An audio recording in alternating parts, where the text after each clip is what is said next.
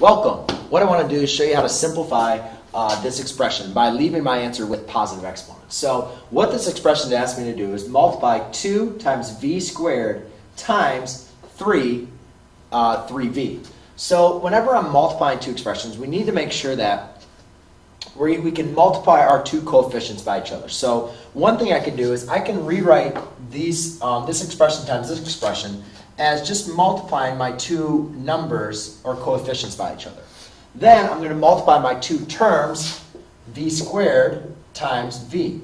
Now if v does not show an exponent, we know we can always put an exponent of 1 up there. Because if you think about it, 3 raised to the first power equals 3. But obviously for simplicity purposes, we usually don't write that 1 as an exponent unless we need to. Well, in this case, we're going to use the properties of exponents to solve v squared times v to the first.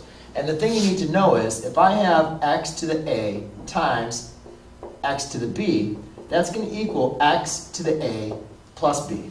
So as long as my bases are the same, if I'm multiplying two numbers with the same base, but with exponents, what you're simply going to do is add the exponents. So I can easily multiply my numbers, 2 times 3, which will give me 6. And then v is going to provide me v times 2 plus 1. Well, that gives me 6 times v raised to the third power. And that is how you simplify this expression with multiplication. Thanks.